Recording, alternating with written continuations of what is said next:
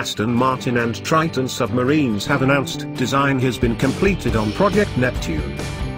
First announced in September 2017, Triton Submarines will start production of the first unit ahead of its public reveal later this year.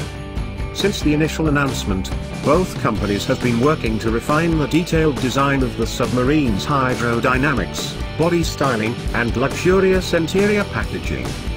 To mark the key milestone, Project Neptune's final technical specifications have also been announced. It will be able to carry 2 passengers and a pilot, with the capability of diving to depths of 1,640 feet or 500 meters. It will have an anticipated sprint speed in excess of 5 knots, making it approximately 4 times the acceleration of Triton's flagship 3300 thirds model.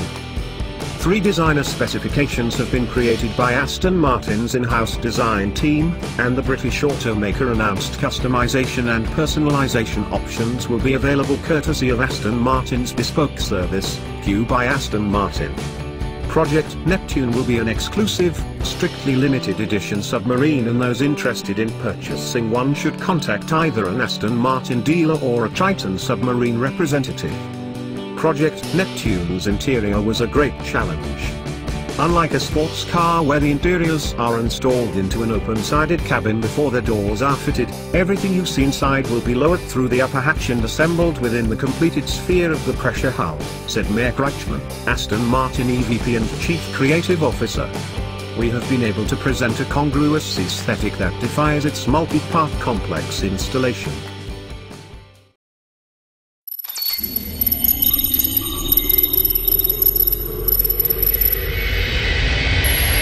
Thanks for watching. Subscribe now.